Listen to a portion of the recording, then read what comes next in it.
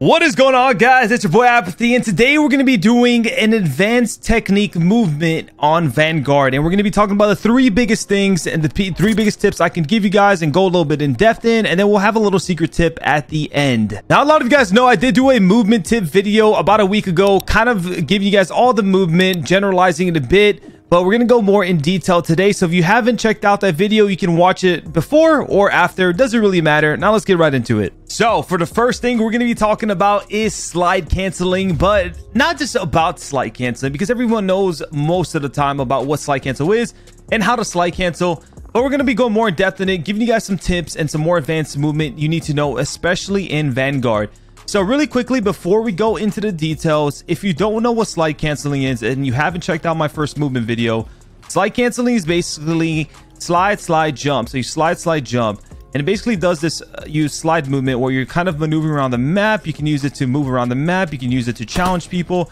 It's very effective around corners. And that's kind of what you want to do to slide cancel. You want to slide cancel around corners, kind of clearing stuff out and just being ready to fight people basically, and use it to camera people like that. Bang. But let's talk more about slide canceling and why it's so effective and how to use it a little bit more. So the thing about slide canceling in Vanguard, it actually, you can't spam it as well as you can in Modern Warfare or Warzone. So when you slide cancel, automatically puts you into that attack sprint, and there's a delay before you can use an automatic attack sprint again to hit that second slide cancel if you want that full momentum. So if I slide cancel, it kind of slows me down, and then I'm able to do it again a second later. So what does that mean? Well, there's two things you can do with this movement. So there's a little technique you can actually do. It's called the double slide cancel, and if you do it correctly, it allows you to go to full auto attack sprint mode right after. So basically, let's say I'm going to slide cancel this, nothing, slide cancel again, and then I'm able to right away basically do the attack sprint. I could do a slide cancel like I would again normally. So how does this work? So I'm gonna do it fast so you guys can see what I mean, and not saying like I kind of did it slow or whatever. So I'm gonna slide cancel, slide, my slide cancel, and look, I'm able to go full sprint again. Slide cancel, able to full sprint again. Slide cancel, able to go full sprint again. And this is a good way to, so basically if you want to kind of clear something, you slide cancel here, slide cancel. Oh, this is not the best way to do it, but you can slide cancel here, slide cancel again, and you're able to fully sprint once again. Slide cancel here, slide cancel back, fully sprint again. So you can kind of use this technique to get ready for the full attack sprint. And if you do it correctly, basically your full attack sprint will be up and you're able to move very fluid versus being kind of clunky. You're kind of just sprinting like this. You're like, oh, I could go again. And then you start going again. Another technique you can do when it comes to slide canceling is, this is something a lot of good players do, pro players like to do, is you slide cancel like you would with the full attack sprint. And then you kind of give it a little preem, a little clear, you go again, a little preem, go again. And if you time this right and it becomes kind of muscle memory, you're going to notice that every time you slide cancel, it kind of becomes normal almost, because by the time you're done for that second kind of like looking around, you're able to full attack sprint again. So this is another good way to think about it. A lot of pro players do this. You know, you slide cancel around a corner, clear out real quick, then you keep going. And by the time you're ready to go, if you time it right, by the second, you're basically able to full attack sprint once again. And that's going to make your movement a lot more fluid in Vanguard. Another thing to know about slide canceling and why it's so good in Vanguard, and I'm sure it's going to be used at all times, and something it was really good in MW, was the fact that it resets your your full attack sprint. So basically, if I were to full attack sprint, and with double time, it's actually 5 seconds. I could full attack sprint for 5 seconds.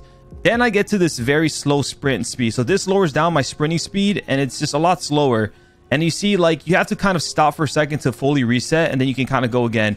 So what this does, if you slide canceling while you're full attack sprinting, if you time it right, so let's say you want to wait, okay, it's 5 seconds, right, with double time equipped. So 1, 2, 3. All right, I'm gonna slide cancel to reset it. 1, 2, 3, 4. Slide cancel.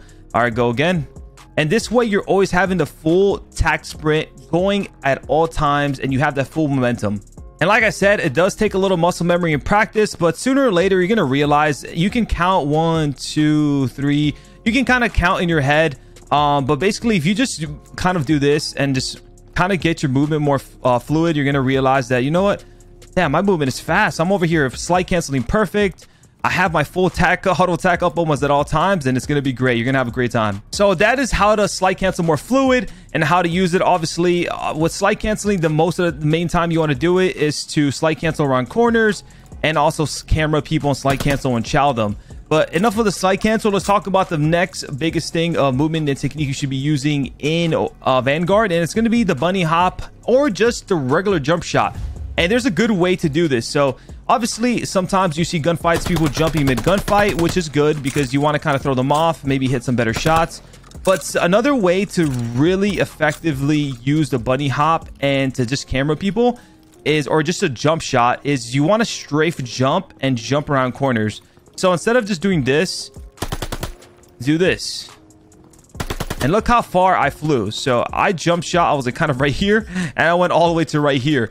And that's a big difference, especially when it comes to cameraing people. This is a great way to execute the jump shot and really use it to its full potential. Because you come around the corner so fast. If a guy's sitting here pre-aiming me and I hit him with that movement, with this movement right here, a lot of the times I'm going to kill him. Two reasons why. One, he's pre-aiming me, but I'm also jumping around the corner, aiming at the location. So all I have to do at this point is just pull the trigger. So it's not like my gun's down and I have to pull it up, or I'm off sprint and I have to pull it up.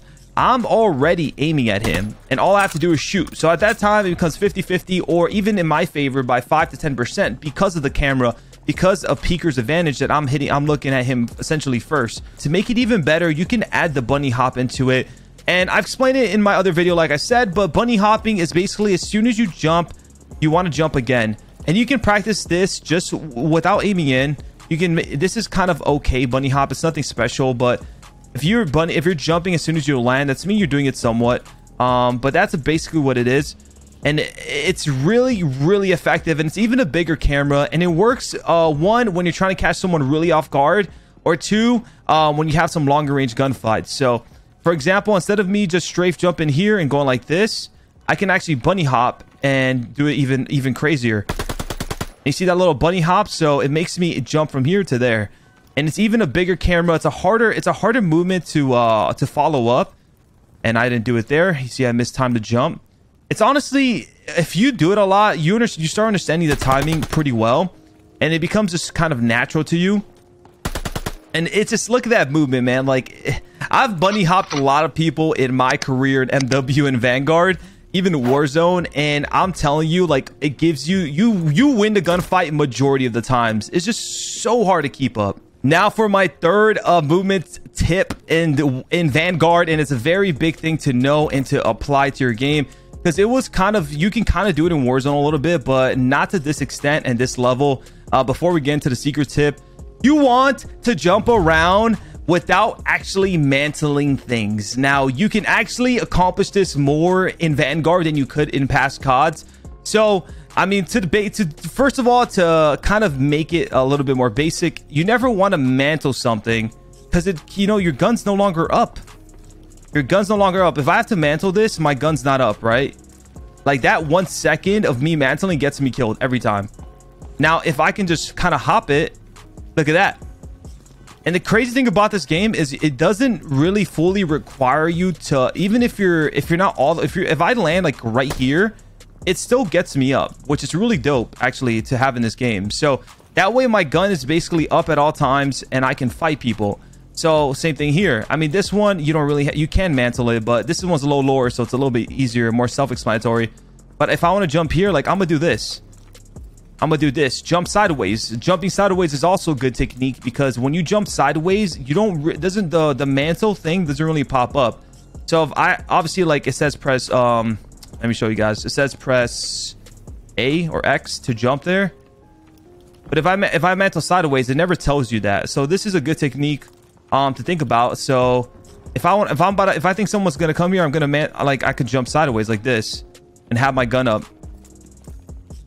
Instead of kind of like, oh, first of all, let me get my gun away from the area, which is a bad idea, to mantle this and then turn. Like, no, just gun up, jump sideways. All right, guys, and a little secret tip before I go is, in this game, drop shotting is very bad, right? You don't want to drop shot.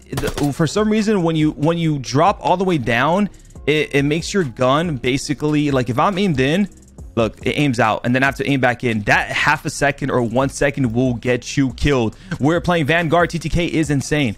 But a good technique to do with drop shotting is actually, it's basically snaking in pass COD, if you guys know what I'm talking about. But if done correctly, it can actually get you kills or save your life. So let's say I'm in this head glitch right here, or I'm getting shot at and I lay down here. Now, a lot of times if the enemy is close, a lot of the times they're gonna advance to push you because they know you're one shot or extremely weak, and they basically can secure this kill most of the time.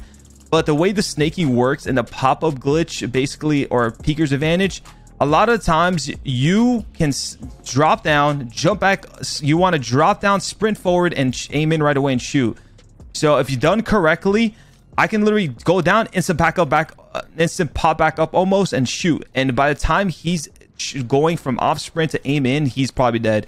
So just to know this, drop shotting is bad, but don't think you can't like finesse stuff or like kind of use cover to like pop back up right away. It will help you tremendously and save your life and get you crazy kills. All right, guys, that's gonna be it for me going in depth with some advanced movement techniques, kind of explaining to you guys, breaking down some things and showing you guys why it's actually important, or how to kind of have your movement a little more fluid. I hope you guys enjoyed this little tip video I did. I thought it'd be cool to break stuff down and show you guys what like pro players do and how are their movements so good, and techniques you can do and apply to your own game to have your movement looking A100. So hope you enjoyed it. Make sure to like, comment, and subscribe. You know, comment down below what other videos you'd like to see. I'm actually really curious what other content you guys would love to see so I can post. Like the video if this video helped you and you learned something new. And don't forget to subscribe to the channel for some more videos. Okay, love you. Bye.